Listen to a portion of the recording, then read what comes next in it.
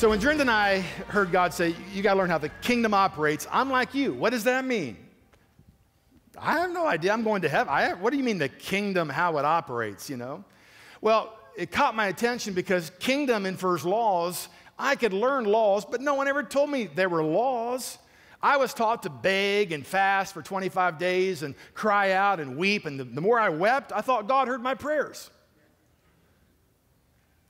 The more upset I was, crying and carrying on, I thought God, you know, He hears my prayers that way. Do you know, with your legal position in the kingdom, you don't have to feel anything. You have the authority. You don't have to pray a 20-minute prayer. Come out in the name of Jesus.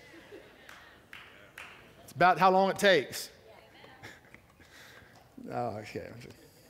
Well, anyway, so God said, he wanted to teach me how the kingdom operates. So let me help you with your deer hunting. Now, I've been hunting and not getting a deer. I don't like failure. So number one today, if you are experiencing failure, that's an indicator you've got to change. There's something you must change. Don't learn to accept failure. Don't agree with it. Start changing. Say, okay, Lord, show me what to do. I know this isn't your best. I know this isn't where I'm supposed to be. Obviously, I got to change. I don't know how to change. You show me, right? The Bible says the Holy Spirit is your counselor. Use Him. Let Him speak to you. I don't mean use Him in a negative connotation, but He wants you to ask Him for help.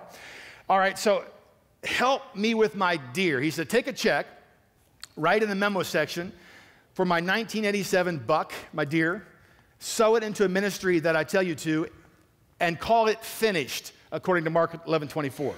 Mark 11:24 says, therefore, when you pray, believe that you receive and you shall have it. When you pray, not when it shows up. This is a revelation. When you pray. Therefore, when you pray, believe that you received it when you pray, and it will show up. Instead of saying, where is it? Where is it? I don't see it. Stop saying that and say what God says.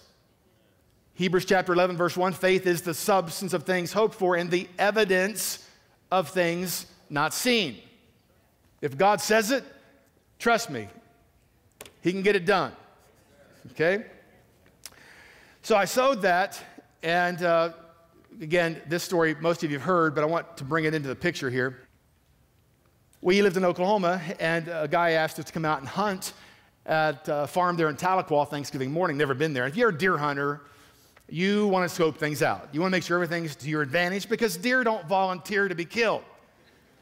They try to avoid people. And if you're going to hunt deer, you have to learn their methods, where they run, you know, kind of learn where they're at, where they're feeding at. You have to kind of become what they think like to get one because they don't volunteer for dinner. Just kidding. Anyway, so I went out there and he says, well, I don't, there's this tree, go sit next to that big tree in that field over there. It's dark, you go out in the dark. I go out there in the dark, it gets light, and I find I'm sitting next to a tree. One tree in a harvested hayfield. Now, if you are a deer hunter or any kind of, the deer can see you in the middle of the field, right?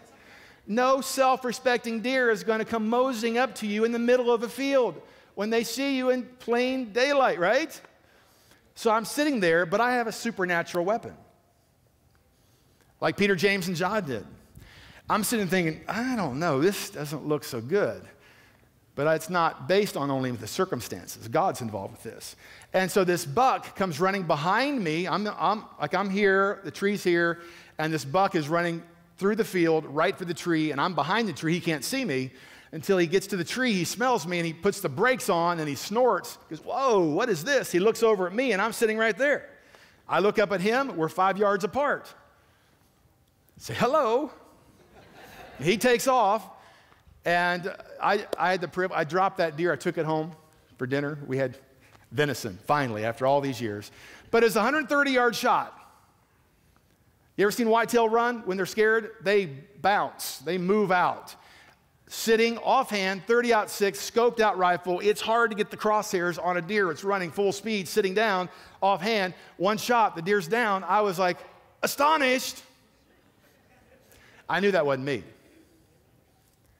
So the next year I went out and did it again. Now it's been 30 years. I go out every year and get my deer 30, 40 minutes. I don't have time to tell you all the stories, but so many amazing stories. I could even had the deer pinned down to the type, size. I mean, I began to experiment with the kingdom. I found that it works very specifically. Now, I'll give you an update, for instance. I do this every year. On November 7th, now I sow my seed for meat. I'm a meat hunter. I always say, give me a 4-pointer bigger and a button buck. You get 2, I take 2. So I sowed my seed this year for a 4-point, just in case someone doesn't hunt deer, what's a 4-point? 4 points.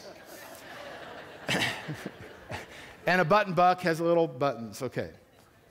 Because I don't want to kill the does, because I want them to keep reproducing. So anyway, 15 minutes. It's like going to the grocery store. I walked back in the woods, climbed up in a tree stand, climbed down, took the deer home. In 15 minutes, bow hunting, I'm done. People say, oh, you love to hunt. I hunt 15 minutes. They think, oh, you're a big hunter, you love to hunt and all. I hunted 15 minutes. Yeah, I hunted. Every year. Not in 15 minutes, but every year. Now here's the interesting. Kirsten, my youngest, is learning how to hunt by faith. Now all my boys hunt by faith, and they've always dragged their deer in it, just like I do. But she sowed her seed for an 8-point buck, and she missed it. Now if you're a farmer and you miss the harvest, what do? What? You sow again. But she's learning that. She didn't sow again. So she and I went out, and I'm in a tree stand, and it's gun season, but she doesn't want to use a gun. They're too loud, she says. So she's using her crossbow, and she's about 50 yards from me. We're on the same trail, okay, the same trail. And so here comes this button buck. Remember, I sowed for a 7-pointer bigger and a button buck. Here comes the button buck. And the button buck did something really crazy. Now remember, Kirsten has a bow. And here's Kirsten, here I am. It comes towards Kirsten, and then it goes around her, just outside bow range, comes back to the trail, and comes and stands under my tree. And just stood there. And this first time I've done this, I know Kirsten said it was cute. I just decided to let it go. But Kirsten was totally amazed how that deer walked around her stand, because it wasn't her deer, and came. In fact, he wouldn't go. He just stayed down there until we got out of the tree stand to go back in the house. He was still down there, and finally he just walked off. So you should be asking questions right now. How did the fish show up in Peter, James, and John's boats? How did the deer show up like that? Why did the deer walk around Kirsten when she hadn't sown her seed for that deer, and it on purpose went around her and came and stood under my tree as I had sown my seed for that? Questions should be going off, correct? The kingdom. You say, oh, Pastor, what does the kingdom mean? Laws? For instance, an airplane. Now, if you knew nothing about airplanes, and here is a 20-ton piece of metal, and I say, you know, this is going to fly in the air at about 560 miles an hour at about 40,000 feet, you'd laugh. You go, no, I wasn't born yesterday, dude. That weighs a lot. That thing cannot go in the sky. That is nuts. No, it's just, forget it. Not impossible. You'd walk off, right? If you never knew what an airplane was. Because at 40,000 feet, you know what your future would be without a parachute or without an airplane. You know. You're not going to do that. But basically, the kingdom is a set of laws. So now, we don't cancel gravity.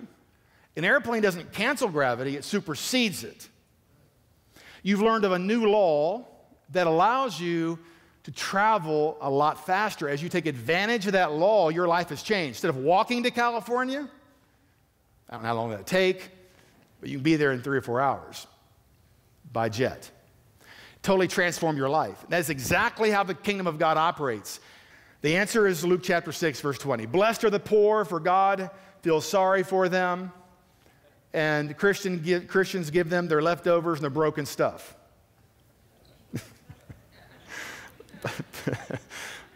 You reap what you sow, Christians. Blessed are you who are poor, for yours is the kingdom of God, a new set of laws. You can fly instead of walk, a different way of living. Ephesians 2:19, I read this last week. You are no longer foreigners and aliens. You are fellow citizens with God's people and members of his household. You are citizens. You have legal rights.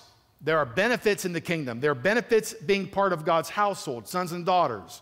There are 7,000 promises in the Bible 7,000 that God, the God that made everything you see and made you, has given to you personally, that he's going to back up. 7,000 in the kingdom. But let's review for a minute. Adam and Eve were created. They had it all. They had the garden. They had no worry. They had no stress. They had no sickness and disease, but they gave it away because of a lie and deception. They rebelled against God, lost their position. God speaks to them after they rebelled. Genesis chapter 3 again. This is review, but this is very important as we're setting our posture for the new year, and you've got to pass the test. God said to Adam, because you listened to your wife and ate from the tree about which I commanded you, you must not eat of it. Cursed is the ground because of you. Now, Adam rebelled against God and came under the jurisdiction of Satan. Remember, the Bible says that Satan became the god of this world. And so he brought all mankind under that jurisdiction. So basically, Adam cursed the earth realm, not God. He had legal jurisdiction over it. He's the one that brought it under Satan's jurisdiction. He is the one that cursed it. God did not. You got it? God did not curse it. Now he says, through painful toil, you'll eat of the earth all the days of your life.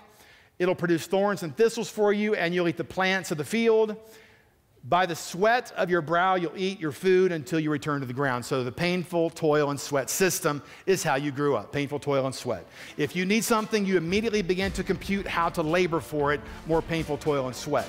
You will never reach your potential in your own strength. You were created by God to be with God, filled with His Spirit, with supernatural strategies in the earth realm.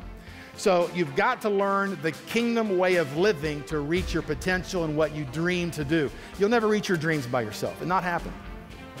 Not happen. Hi, I'm Gary Keesee, and you will never fulfill your destiny until you fix your money thing. Visit GaryKeesee.com, and don't forget to hit the subscribe button below for more amazing weekly videos on fixing your money thing. And thanks for watching.